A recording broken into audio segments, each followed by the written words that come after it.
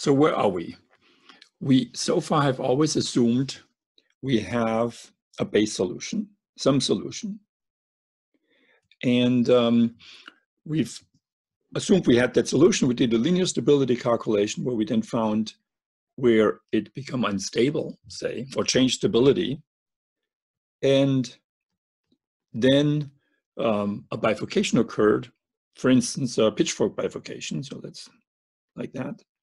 And what we did was we focused on the immediate vicinity of that bifurcation point and did a local analysis there. That was possible analytically, and that was quite successful. We can do that now even in high dimensions. Okay, but sometimes one gets actually more complicated scenarios. We actually had one situation like that when we had our pitchfork bifurcation, but it was subcritical. So we had this basic state, became unstable, and became unstable in a subcritical bifurcation, like this. And at that point, we said, well, this is not very satisfying because we have, in this regime, no stable solution whatsoever. We don't know what's going to happen. So we included quintic terms in that equation. And when we just solved those equations, we got something where there's another branch showing up here, or it could be. It wasn't always the case, depending on parameters. Another branch showed up, which was stable. And so we then had a nice scenario, which, however, now actually involves 3 bifurcations, right? A subcritical pitchfork and 2 saddle node bifurcations. We analyzed that situation and we noticed that we actually can only trust this analysis if the cubic coefficient is very small, as in the bifurcation is only weakly subcritical. And in general, when it's not weakly subcritical, meaning when really this weakly subcritical means that this branch is essentially almost vertical. So it's between going forward and going backward. But if it's strongly subcritical, like indicated here, then we don't have any tool to actually generate something like that realistically. So that's what we'd like to do now. We want to find out how we could do at least generate bifurcation diagrams like that, which will have to be numerically. But we would like to have, a handle on scenarios of that kind. So how would we do that? Well, okay, so we calculate numerically some basic solution. Okay, fine. But we have to calculate it for a number of different parameter values, and we have to follow that branch, right? So, and then we want to identify the bifurcation with linear stability. Okay, that's clear how one would do that. And then we need to be able to follow either this branch or that branch. And then we need to be able to follow that branch even when it turns around like that, or at a fold, as a saddle node bifurcation. So that's the tasks we have ahead of us. So, okay, let's imagine what kind of numerical methods can we imagine just to follow that branch in the first place. Never mind the bifurcation yet. So of course we can just solve the differential equations. There are ODEs in time, so we can solve by time stepping. And so the way we do that, we could do that is we calculate for some initial condition a solution for this value of lambda, right? So mu, this is our parameter mu, and this is x. And then we pick mu at a new value, say here, and take the previous solution as an initial guess, and then evolve in time and hope that it will converge back to that stable branch. And so that's how we can sort of march along here, and that should work. Well, work is exaggerated because there's 2 problems. One problem is evident. The fact that we go back to that branch relies, of course, on this solution being stable. If you did the same thing here, you start with this solution, do a little step in mu, and then start with this initial condition, it's not going to be going to that branch. It's actually going to go to that branch, and so much for following this branch. So that's not going to work. Actually, there's more subtle things which also will be a problem if you approach that bifurcation point, which of course is the most interesting point here. We know at the bifurcation point, this guy, this solution changes stability, meaning the branch here becomes less and less stable, as in the eigenvalue gets smaller, so the evolution towards that branch becomes slower and slower. And one observes what's called critical slowing down, meaning at the bifurcation point, the solution is not approached exponentially anymore, but much slower, just in terms of a power law. And so therefore you will not be able to get to this bifurcation point very efficiently with this method. Okay, so that's two problems if you do time stepping. Well, we can find a solution also by, if you're looking for fixed points, right now we're just talking about fixed points, then we can also look at root finding methods, right? So we can just, I mean, the fixed point is given by an equation f of x and mu equals 0. Okay, and so we just have some root finding method, finding the zeros of that function. And if we do that, then both of the problems I just mentioned will go away because the eigenvalue here does not play a role at all in when you find just the root of that equation. And the stability of that branch doesn't play a role either. So you will not be slowed down when you get to the bifurcation point, and you will also be able to find unstable solutions. Now, let me maybe just make a remark. You can say, well, why do I care about unstable solutions?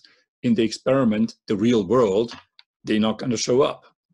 Well, they're not going to show up maybe explicitly like that you go there, that the experiment really goes there. But the fact that you have, for instance, here, this unstable solution has a big impact in terms of when you make a perturbation on that basic branch. If you make a small perturbation, you go back here, whereas if you make a perturbation beyond that unstable solution, you go back there. So knowing about where that unstable solution is will tell you a lot about what the dynamics are, because the dynamics in phase space are controlled not only by the stable, but also by the unstable solutions. Okay, so root finding. So let me just remind you of the standard root finding technique, which is Newton's method. So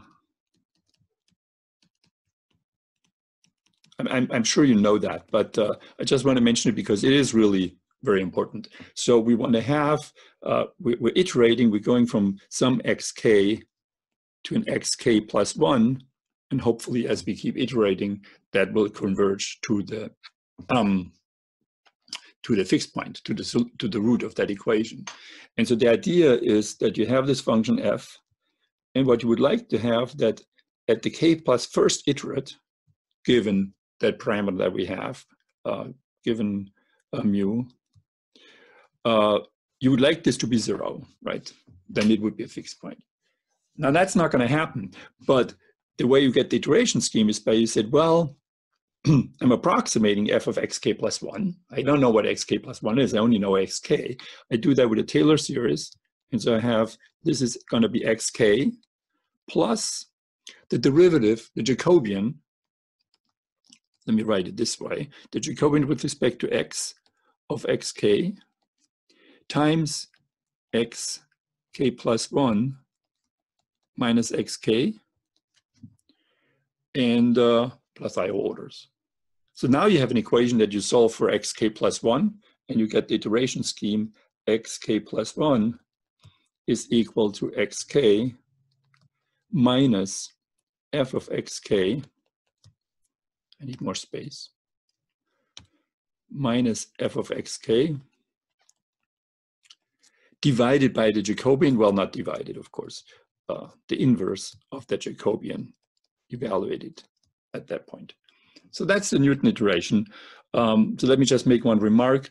Calculating inverses is always sort of slow. So it's better to not solve it, proceed in this way, but rather multiply the whole equation by the inverse, as in, yeah, I shouldn't say that. Just take in this equation, solve the linear equation f x, the Jacobian of xk, times xk plus 1 equals f x of xk times xk minus f of xk. So in that case, you only need to solve this equation. It's just a linear equation solver, and you only have to do it once. Whereas for the inverse, you have to do essentially this n times. That's a minor thing, but it's, you know, you should keep that in mind whenever you implement Newton. That's the better way to go. In the lecture notes, I give some more details on the following fact. The reason that Newton is really so popular is because it converges super exponentially to the fixed point, to the root. As I said, I put that in the notes. I'm not going to talk about it here. Let me just sort of mention what super exponentially mean. Well, if you had an exponential approach, then in each step, you would reduce the error by the same factor. So say, just to pick some numbers, if you had in the first step, maybe the error would be 0.1. Then in the next step, it would be 0.01. And then it would be 10 to the minus 3, 10 to the minus 4, 10 to the minus 5. So if you had an exponential approach, you would sort of have in each step, the accuracy would increase by 1 digit, so to speak. If it so happens that approach is by a factor of 10 each time. Could be a different factor, but the factor is constant. Whereas in the super exponential, you would also have, maybe in the first step, 10 to the minus 1, then you would have 10 to the minus 2, but then you have 10 to the minus 4, 10 to the minus 8, 10 to the minus 16, meaning the number of digits in each step doubles, rather is increased by 1. So that's the super exponential convergence of the Newton, which of course is extremely powerful. As you also know, the Newton is great when it works, and when it doesn't work, it just goes into the boonies. So what you need is a good starting solution, right? So that's why in practice, when you do that, you want to march along this branch, right? And so you take the solution, converge to it, then you take a small step, so you have a good guess for the new solution, and so on. You don't take a gigantic step and hope that it will converge. You take small steps and it will then converge and work very well. Okay, so now we know how we could follow this branch, which is good. But we have two problems. We pointed out two more problems which we have not solved yet. One is that if we want to follow a branch, say this branch along that bifurcation point, this is not going to happen the way we just say, because say if I wanted to follow along this line, what I would do is I'm starting here, I then decrease mu, right? I decrease mu, and then I converge to that solution. I decrease mu, I converge to that solution, and so on. And I decrease mu. Well, there's no solution to converge to it. We'll just go who knows where. Right? So I can't just step along in mu. I sort of have to have something that makes sure I'm going to follow along the branch. And so what we'll do is we'll parameterize this branch not by mu, but some other parameter. The other thing we need to do after we figure out this thing is how to choose which branch to go to when we're at the bifurcation. Do we want to continue here or here? Here or here. So that's the other task. So there are two tasks that we have to still do, and we'll do that next time.